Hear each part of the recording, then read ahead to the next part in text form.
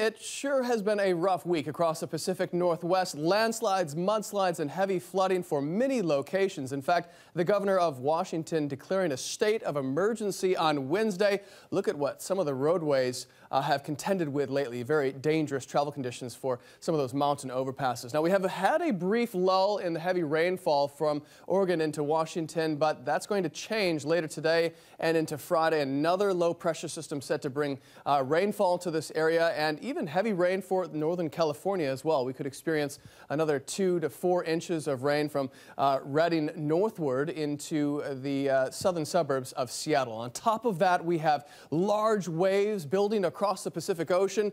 We time that with our coastal flooding, the big waves and high tides.